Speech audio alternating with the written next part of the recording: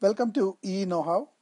In this video, we will be learning what an inductor is, what its inductance is, and what is the reactance of an inductor, and also the voltage across an inductor. So an inductor is an electronic component that is used to store energy temporarily in a magnetic field. And schematically, it is represented like this. So you have the two terminals, X and Y, of the inductor. And it actually looks like a piece of wire which is wound up into a coil shape, and it's really an inductor is really the piece of wire which is wound as a coil. So if you look at it, you think it would be a short circuit, right? So because it's just a piece of conducting material between X and Y, but you just made it into a coil, you made the windings. So what this does is, this windings, this will create a resistance to the flow of current between X and Y. And let's see what this, and we call that inductance. And we will see what this inductance, and inductance is used, usually represented with the letter L. And this inductance is proportional to the number of turns N of the wire. And then now assume, let's look at two inductors. One has like a few turns here, and then the other one, it has the same length and the same area. It has more turns here. So the inductor, say you got A and B, so B would have a larger inductance. And now let's look at two inductors. This is one inductor, and the other one, it has the same number of turns, but it has a larger coil area. So if it has a larger coil area, so this is C and D, so in this case you said L of B is greater than L of A, the inductance of A. The same thing here. L of D, which has a larger cross-sectional area, L of D is greater than L of C.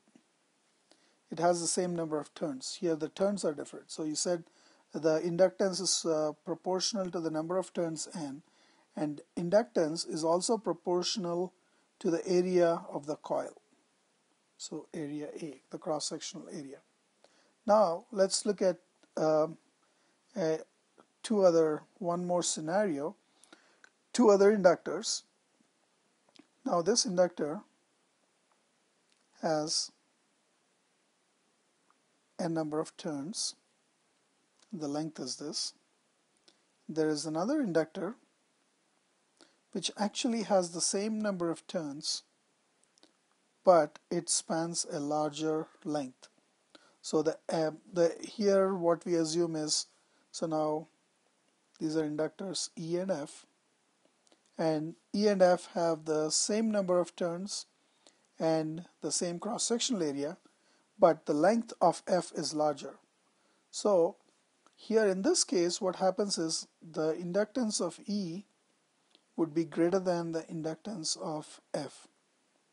So which means that L is inversely proportional to the length L.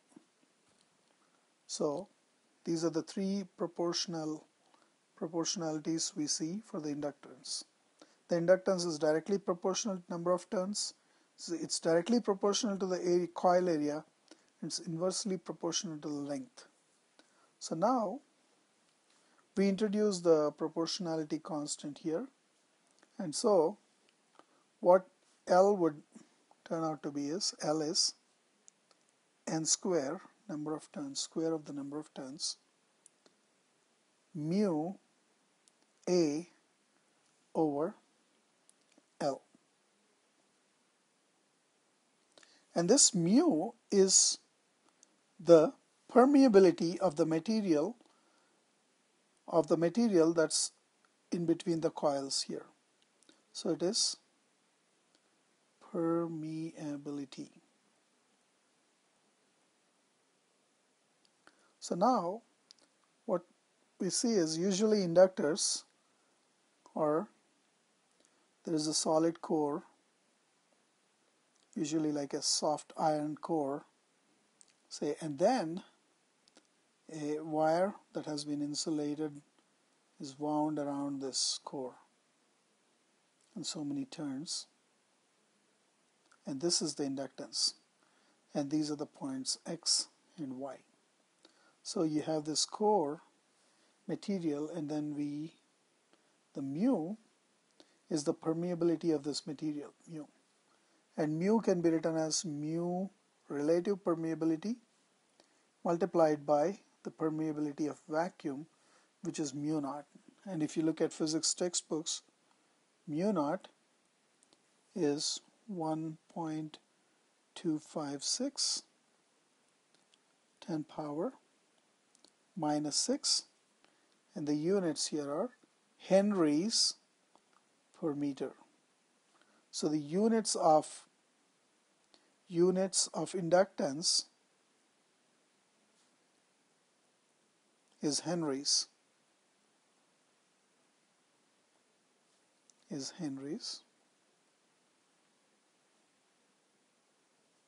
Henry, and the units of inductance are the henries.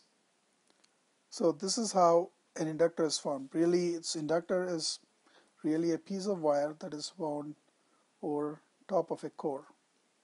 And what this does electrically, so we would like to see what it does electrically here, inductor.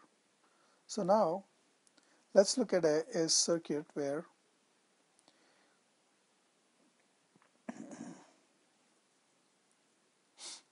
you have a voltage source V, assume it's a DC voltage source, and you have a switch, you have a resistor here,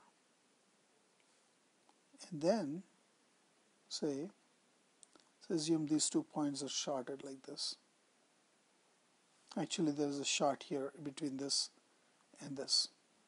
So now when you close the switch, the current flowing through this circuit, we have seen that as I is equal to V over R.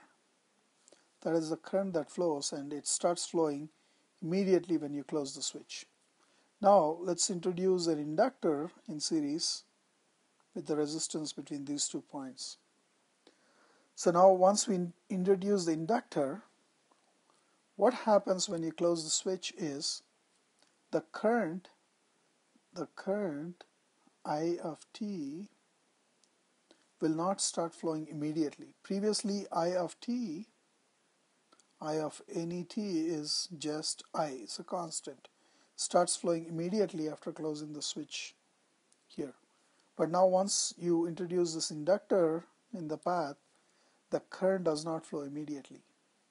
The reason for this is this inductor actually obstructs certain changes in any current, and then it will actually build up a voltage across it to obstruct any changes in current, and that's how the inductor, it stores energy in an electric field. So now what happens is, in this case, the I of t, when t is equal to 0, at t is equal to 0, will be 0, and then it increases slowly.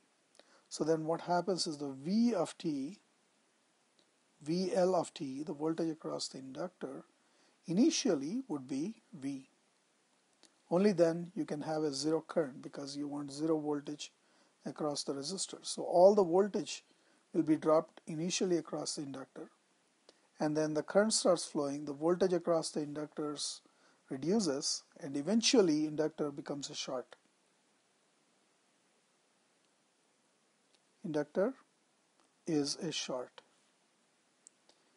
But as long as there is a current flowing through the inductor, even if it is a DC current, Inductor stores energy in a magnetic field.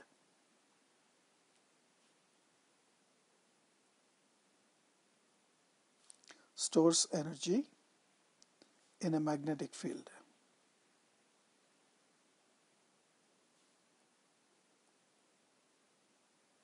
So that's how the inductor works. And now let's look at the reactance of an inductor. The reactance of an inductor is, now as we have seen before, for a DC voltage applied across the inductor, we said the inductor eventually becomes a short. So inductor is a short. There is no voltage dropped across for DC voltage V. So but then when you closed a switch, when you had a switch and closed it, you suddenly introduce the voltage, and then with a certain frequency, and then you will have a reactance for the inductor.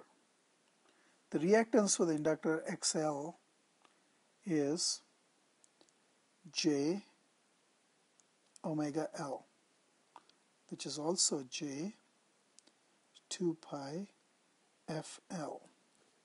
Can also be written as SL, the inductor. So what it means is, as you increase the, if you have an AC source here, for example VFT, as the frequency increases, the inductor presents a significant resistance or reactance at higher frequencies. So when F is 0, when frequency F is 0, which means the DC, actually XL is 0. So XL will increase with increasing frequency of the source. So that is the reactance of an inductor. And then we also looked at how the current flows through an inductor. We will look at it in a different video, where how on a unit step response of a RL circuit. But initially what we said is, initially when you apply a certain voltage or try to push a current, it will resist the current initially, and it will drop a lot of voltage, and then the voltage will die down, and it will eventually let the current. And that is the way of actually charging or storing energy in terms of a magnetic field around it. So this is the video about inductor.